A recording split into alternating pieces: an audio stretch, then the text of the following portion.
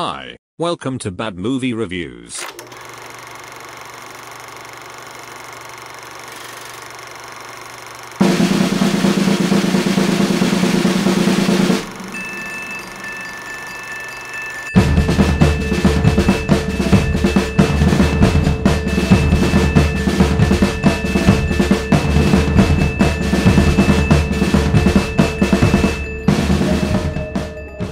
So many trees. It's beautiful, right? It's definitely not Boston. Pet Sematary is a bloodless bastardization of its source material that sinks under its own uninspired storytelling and horror movie cliches. One of the problems with Pet Sematary is that it gives viewers absolutely no reason to care about anything that happens to the Creed family. Clarke and Seimetz don't have a lick of chemistry, and the film's plot unfolds at such a mercenary pace that there's no room for substantial character development. It was a myth. Kids used to dare each other to go into the woods. Rachel explains her morbid fear of death to Louis with little prompting, which is strange considering she's apparently withheld this information from him for the entirety of their marriage. Jud's eerie stories about old townspeople's ill-fated brushes with the Pet Sematary get relegated to a Google archive search. On to something else. Clarke plays Louis with such stony detachment that it's hard to imagine any sort of conflict raging inside him. In King's original novel, Louis' mission to resurrect his dead child ran parallel with his own descent into madness. Here, he reaches the decision as if it's the most logical thing in the world, showing little fear or remorse for his actions. Only after Ellie returns does Louis begin to consider the error of his ways. The terror does intensify once Ellie comes home, and Lawrence plays the demented side of her character well, even if that character is just a berate composite of living dead girl tropes from The Ring and The Exorcist. She comes off as more taunting than terrifying, and by introducing her to the rest of the family, the film eliminates the element of isolation that caused Louis to lose his grip on reality when he carried out the deed in secret in the book. Ellie discovered a charming little landmark.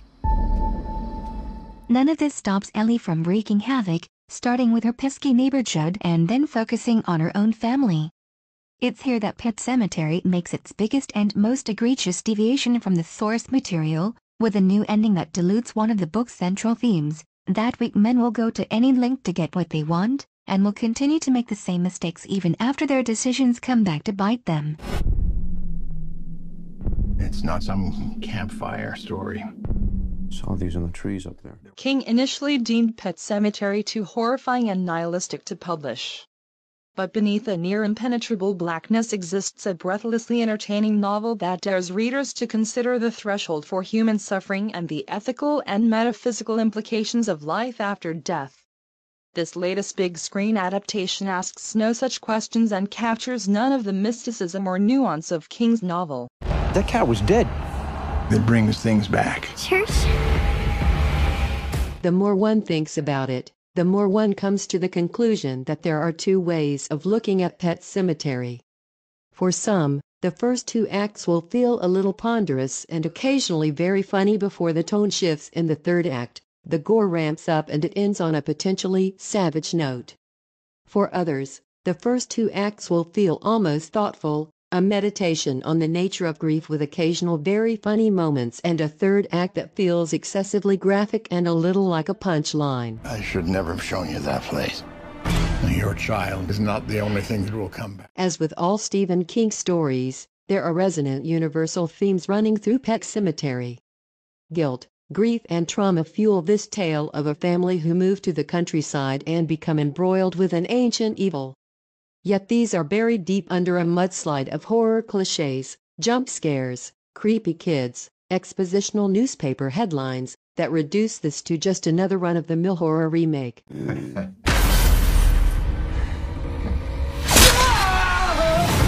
Any such psychological explorations are overwhelmed by the filmmaker's need to provide easy scares.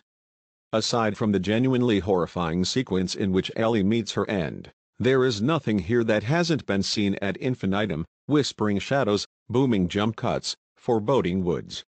And while shots of the main scenery are beautiful and haunting, The film was made in Montreal and some of the key sequences play out on sets that are so obviously man-made as to be entirely distracting. More wooden still is the screenplay, stuffed full of clunky dialogue.